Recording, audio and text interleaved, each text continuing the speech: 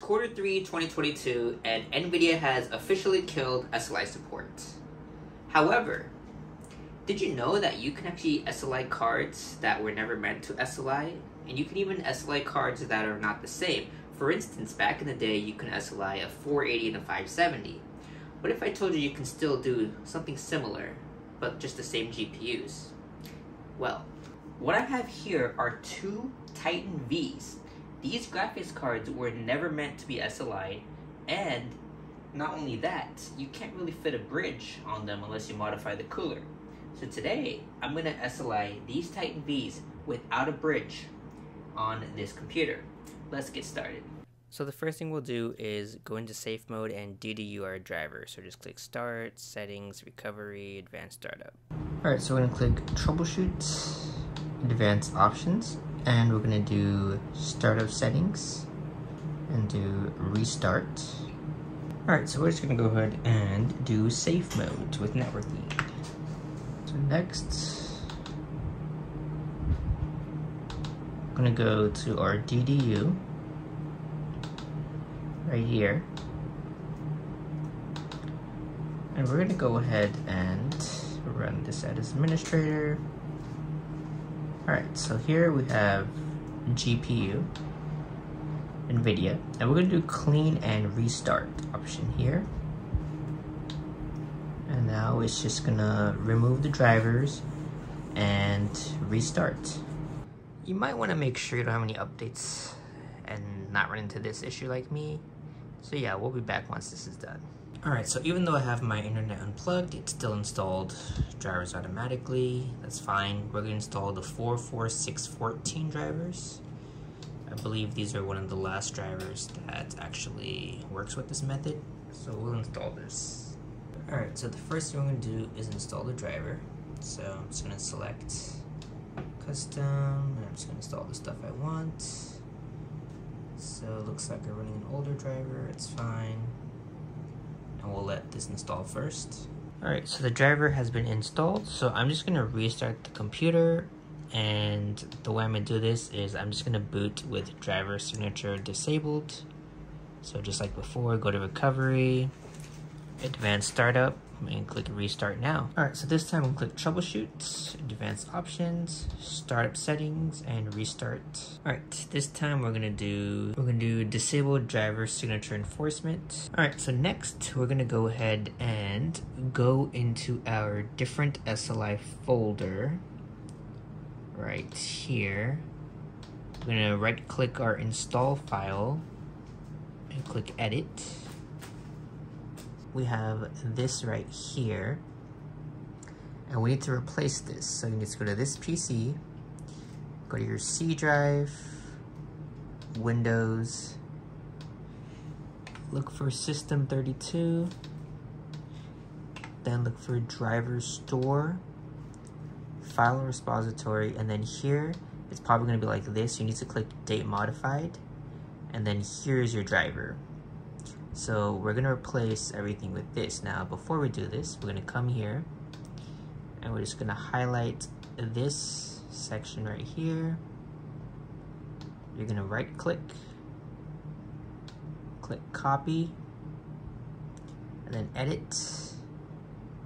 I'm going to click replace, and then you're going to find this, and we're going to copy this,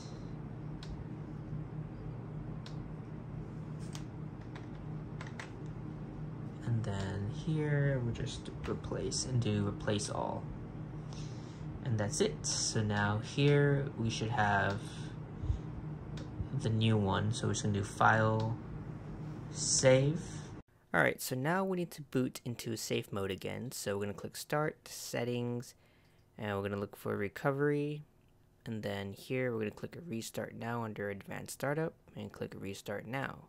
And then we're going to choose safe mode with networking here. Alright, next I'm going to open up the file repository folder here, and we're going to look at the file here. As you can see, the date is from 2020. So now we're going to open up DifferentSLI auto folder, and we're going to right click install and run it as administrator, and then press enter. And as you can see, one file was copied. So now if we look at the file, as you can see, it has a 2022 date, so it has been modified. So now we need to restart again, and this time we should be in Windows test mode. Alright, so we've restarted, and as you can see, we're now running in test mode. So I'm just going to go ahead and right click, and we're going to look for the nVidia control panel, because now we need to enable SLI. So it should be an option now. Let's see if it worked. It's taking a while to load. Alright, so as you can see, it says configure SLI. So I'm just going to make this a little bit bigger so we can see the whole picture here. So now I'm going to click maximize 3D performance and click apply. Okay, and then now I'm going to go into task manager and kill these two tasks. And then once I do that, I'll click continue. So let me just do that. Alright, I hit apply after clicking those two tasks. So as you can see, it says applying changes, and it has been enabled. Alright, so we're running an SLI now. So why don't we check out some benchmarks to see how it performs. Now before we go over the performance numbers, I want to do a little disclaimer. This computer is 12 years old. Well, the motherboard is. So this is the EVGA Super Record 2 motherboard with dual Xeon CPUs. Each CPU has 6 cores. That's 12 cores. However, these Xeons are equivalent to what would be an i7 980X. They're basically very old. So not only that, but the PCI slots are 2.0x16. So the results you're going to see, they're going to be kind of bottlenecked by my CPU. Obviously, if you have a newer setup, it will be much better. If I were to use this computer, which has an i9 10980X and PCI 3.0, obviously the result would be better. But I was still quite surprised how good of a performance boost we got, even on this old platform. Let's take a look at the results. Alright, starting with Firestrike, as you can see, when we enabled SLI, we actually lost performance in both benchmarks. Now, one interesting thing to see here is the GPU score of the single Titan V versus the Titan V in my 10980X. There is a significant difference in performance, so we are being bottlenecked by the CPU. So what we'll do is we'll run TimeSpy, which is a higher resolution, and then we'll focus on 4K benchmarks, because at 1080p it's not looking good. But don't worry, it gets better. So looking at TimeSpy, as you can see, the results have been a little better in TimeSpy Extreme.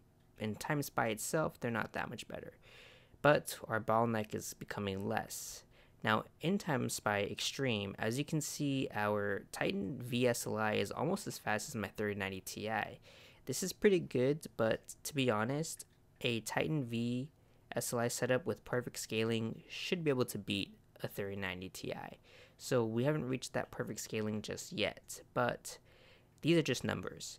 Real world performance is measured in FPS. So instead of looking at these numbers, let's take a look at the FPS, starting with Firestrike Ultra. Alright, looking at the FPS here, as you can see, while we're not getting double the performance, the FPS increase is still pretty good. I mean, 48 to 64 FPS isn't that bad. Obviously 25 to 37 isn't that great, but we are starting to get some scaling here. And if we look at TimeSpy's FPS numbers, things get better for us. Now, as you can see here, we're getting almost 70% scaling, which is pretty good. Our Titan V SLI, again, in FPS levels, is almost matching the 3090 Ti. So this goes to show that when we increase the resolution, the scaling gets better, which again points to my CPU bottleneck and PCI Express 2.0 x16 bandwidth bottleneck, because my PCI bus is running like at 20% usage in Afterburner. But still, that's not bad. Now, looking at gaming, things get better. So Heaven 4.0 didn't get a significant increase in performance, but check out Rise of the Tomb Raider. We're getting a pretty big difference in performance here, and this is how SLI should be performing. And if you look at Crysis 3, we get similar results here. So these games show that at 4K, our CPU is becoming less of a bottleneck, and we're able to get pretty good scaling through PCI Express 2.0 bus. Now, obviously, if we had a bridge on these, we might be getting way better scaling. And again, like I said, if we switch to a more modern CPU, we'd get even better performance. So far, this has been pretty good, actually. Alright, so as you saw from the results, we got a pretty decent bump in performance. Now, obviously, if you have a bridge, you might get better performance. If you're not using an older platform, you'll get better performance. What I'm really curious about is if this would work on something like a 4090. Now, you did see that the drivers I used were the 400 series drivers. I don't know of anyone that's gotten 500 series drivers to work, and the method that we used was the simplified version. You do have to do hex editing to do the modified file, but I provided that file for you already. So yeah, there's that. But anyways, let me know in the comments if you do this method and which GPUs you get working. It would be interesting to see if even 3090s work with this setup, even though those are officially SLI-able. It'd be interesting to see if you can play the older titles in DirectX 11 and stuff. But anyways, that's that. Hope that's helped. Subscribe and I'll see you on the next one.